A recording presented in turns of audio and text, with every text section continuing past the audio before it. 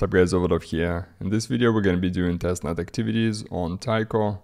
As usual, all links gonna be in description, but follow them at your own risk. Taiko is a ZK rollup L2 on top of Ethereum. Currently team raised 22 million in funding rounds and recently launched the Alpha Testnet 3. So in terms of development, the project is very early obviously, and not much to do on chain, but we're gonna explore what's available. One of the key differences of Taiko is that it's using the Sepolia Ethereum chain instead of the Girly. So first of all, we need to add Sepolia to a MetaMask if you don't have it still, and add Taiko. For that, the easiest way is to go to chain list. Be sure to click include testnets. Then if you search Sepolia, you can add this one. If that doesn't work for you for some reason, you can manually import the chain using this configuration. And same actually goes for Taiko. First try to get the Taiko from chain list. Also one thing, when you're searching Taiko here, make sure to import Alpha-3 Testnet. So you just import that and you should have Sepolia and Alpha-3 in your MetaMask. Obviously, since we're using Sepolia and not Girly, we need Sepolia ETH. And here I want to touch on one point that I think also very important. If you plan to do L2 testnets in the next year or so, start acquiring Sepolia ETH. Because currently, yes, very few applications using Sepolia. Everybody uses Girly, but that's gonna change, I believe, in the next year or so. And since currently Sepolia is not in huge demand, you can start acquiring that in decent quantities. Like for example, the Alchemy faucet, which is probably the most often used for Sepolia. It gives you 0.5 Sepolia ETH per day. Infura, that also gives 0.5, I believe, but there are some issues with Infura now, so that may not work right away. And also one of the best faucets, not just for Sepolia, but in general, it's inside the Coinbase wallet. The one drawback of it is that in order to use it, you need to have 0.002 ETH in your wallet on the Ethereum mainnet. This is kind of a bot and Sybil protection. And once you have that, you can request testnet tokens on multiple chains on the daily basis right inside your wallet.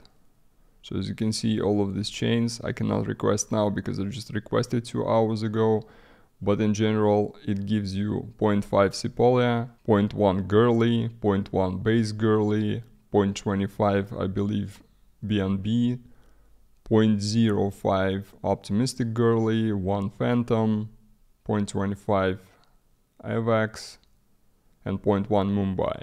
So awesome BNB value compared to native faucet, and a lot of ETH. So in total for ETH you get in 0.5 on Sepolia and 0.25 on Girly, considering that you can transfer from one chain to another later. And regarding other faucets, I will link this page from the Taiko guide. They link in pretty much all currently available Sepolia faucets. But in general here my message is very simple. Start acquiring Sepolia today, so later on you don't run around like a headless chicken looking for a little bit of testnet tokens. But going back to Taiko, for doing the activities, 0.5 Sepolia should be enough, but I would use more personally. So first we're going to the bridge, we connect in the wallet.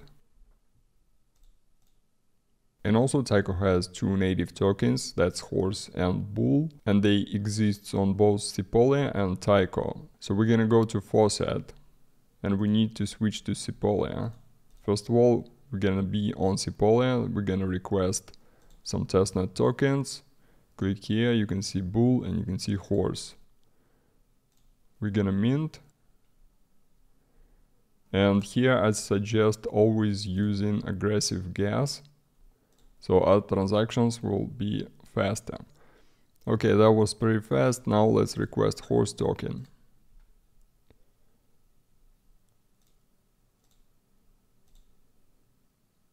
Okay, we got tokens, but obviously we don't see them in MetaMask. We need to import them manually. For this, we're gonna go to contract addresses page.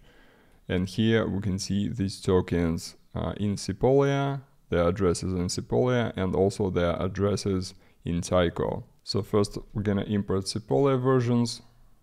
Make sure your MetaMask is on Sepolia here. Pasting the contract address.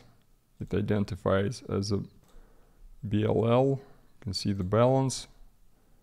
And also same for the horse token.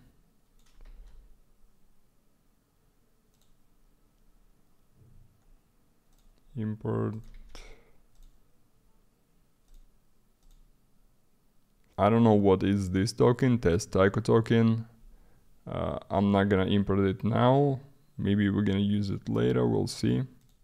And now let's right away import the Taiko versions of these tokens. For this we need to switch MetaMask to Taiko.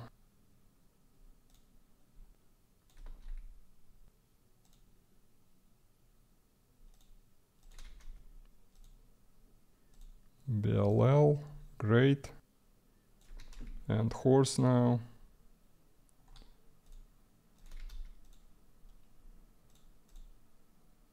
Okay, we're done with that. Now going back to the bridge. First we need to bridge some ETH. Make sure you are on Sepolia here, as we need to bridge from Sepolia to Taiko. Okay, I'm gonna bridge 3 ETH here. There is a setting for the processing fee here. As you can see, the recommended value here is 2 zeros and 13. I would actually recommend doing something like this. You can play with it and get the feeling of at which gas your transactions coming through with the speed you like. So when you do bridging here, you can see your transactions here. There is a claim button and you can see the description next to it. This is gonna be either automatically claimed with time, or you can try to claim it manually. Okay, so for the first transaction it took like 2 minutes to be claimed. And again, I think in most part it depends on the processing fee. And now we need to bridge other tokens. And if we go back to the guide, it says that BLL token is expected to fail with about 50% probability. So if it fails, you have to redo it. This is intentional for testing purposes. So first of all, I'm gonna bridge horse.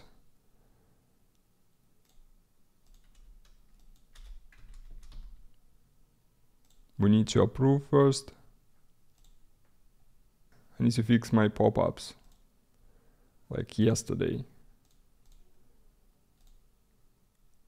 In general, if you short on Sepolia ETH, you can try to do it with the recommended gas. I'm not sure how fast this is gonna go though.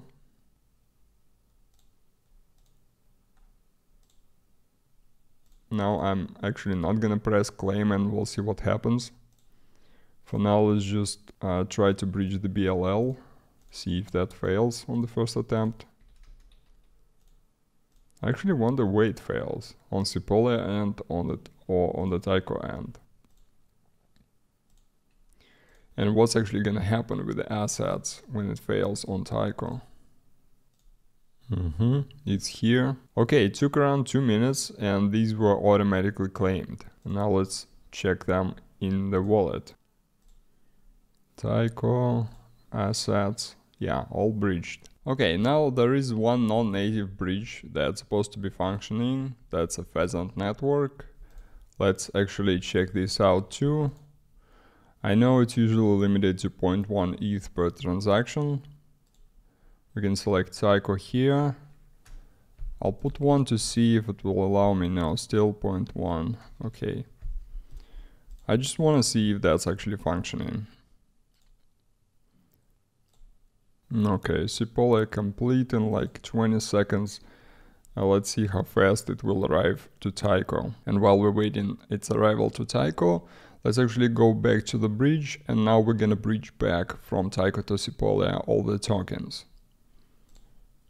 Connect the wallet again. This time be sure that you are on the Taiko. And first I'm gonna bridge back some horse and bull. I'll also do the processing fee the same as I did on the opposite direction.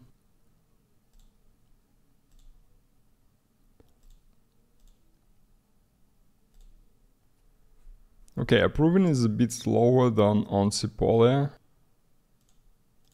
Let's see for the bridge how fast it's gonna go. Yeah, it's taking some time on Taiko's side. It's around like 1 minute, but that's okay. Now let's bridge BLL back. Same process. I'm gonna use the custom again, since it's working well.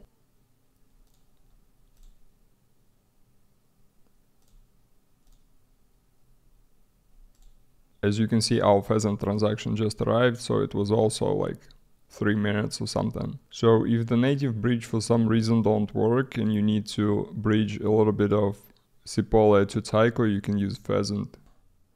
And by the way, on the ecosystem page, they also have the orbiter, but it was for the Alpha Testnet 2. And now, since they moved from Girly to Sepolia, I wasn't able to find this direction on orbiter. I don't think it's available yet. Okay, this was completed, and now the only thing is left, move some ETH back. I'm gonna do 0.2.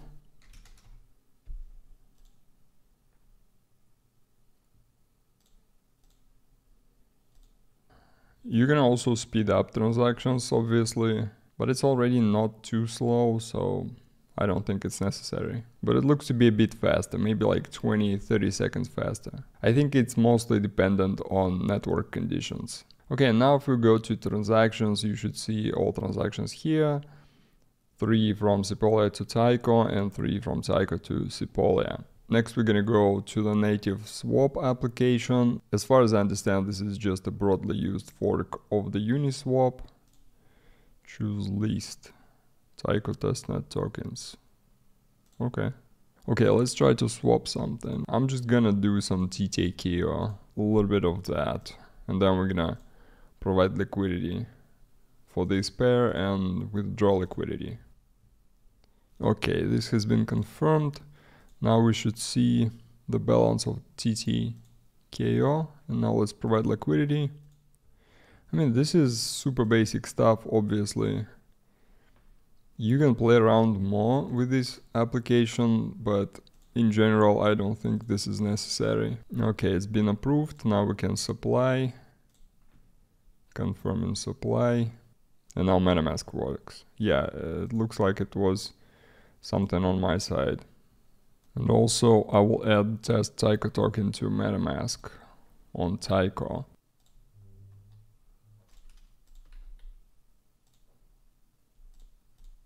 Okay, so transactions were completed here, we provided liquidity, and we're done on that front. Next, we're gonna deploy a standard smart contract on chain. You can follow actually their own guide on Taiko, but if you've done this before with the remix, the process is gonna be exactly the same. You can just follow this link. So here, if you don't have the workspace, you need to create one. There is a button on the top left. If you're already in the workspace, you should have the template contracts. As you can see, we created one, and now here in the contracts, you can see storage.sol, owner.sol, and ballot.sol. You can just click storage. And here we need to compile this one. For that, you can either press Ctrl S if you're on Windows. I don't remember the combination on Mac, but you can just click on Solidity compiler here, select the compiler. I suggest the latest one. If that doesn't work, move a step below to 8.19. Click compile storage.sol. There you go. Then we click here on deploy and run. Here we need to select injected provider MetaMask. Also make sure that you are on Taiko. Check in MetaMask that you are on Taiko. You don't need to change the rest of the settings. We just click deploy, confirm it on the MetaMask, and wait for the green check mark on the bottom. This will mean that transaction is completed and our smart contract is deployed on chain. There you go. As you can see, we have the confirmation and we're done with that too. And I almost forgot one thing, that we need to also verify this contract on chain. So this is your transaction contract deployment. Click it in MetaMask and click view on Block Explorer. And here you need to click here where it says contract and then contract address. It will take you to this page. Then we click code. And there is a button, verify and publish. You don't need to change settings here. We click next and then verify and publish. It says compiled version does not match. That's odd. Okay, let's try to deploy another one with a different compiler. I'll go with 8.19. Compiling. Then we're gonna deploy. Confirm. Okay, now let's see if that's gonna work. Contract deployment. View on Block Explorer. Okay, it's here. Clicking on the contract. Code. Verify and publish. Next. Compiler, be sure to select 8.19. Let's try. Nice, that worked. Yeah, so if you want to verify there is something wrong with last compiler version, they don't match, but 8.19 works fine. Now let's go to one more application that's supposed to be working currently. That's NFTs to me. If you did the Linear NFT week, we already interacted with that one. We need to connect the wallet here. Sign the message. And be sure that you are on the Taiko Alpha-3 Testnet here. Initially you're gonna see mainnet, click here on testnet, and that's gonna be Alpha-3 Taiko. And let's do some transactions on this one, at least let's try. Okay, let's try to create collection. Minting fee. Can we set 0? Deploy. Options here pretty much doesn't matter, as long as we have transactions for deploying collection and then for minting. This looks to be functional though. Nice. I really don't remember what to do next. I remember we set permissions here, we minted.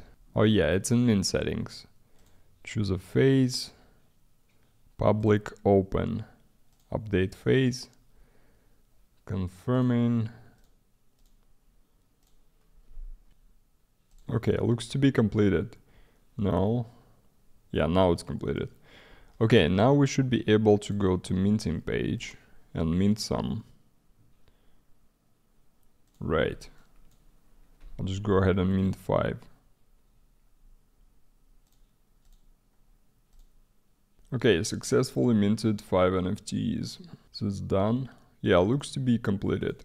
So I think this is like the bare minimum here to do in NFTs to me. You can obviously do more types of transactions. On how to do them, refer to Linear Week 3. We've done pretty much all the functionality of this app. I will link it with a timestamp so it's easier to navigate. Okay, next we need to do the free mint on mirror.xyz of this article, the Alpha-3 Testnet. We need to go to the bottom of the page, click mint. The mint itself is on Optimism. Just confirm. Okay, successfully minted. Then regarding the feedback, obviously join the Discord, but actually for providing the feedback, there is a link in this article, this form. So there are a lot of questions here about your experience. Be sure to spend a little bit of time and provide the proper feedback here. That's gonna be it for this video. Please like and subscribe. If you have any questions or comments, be sure to leave them down below. Thank you very much for watching, and I'll see you next time.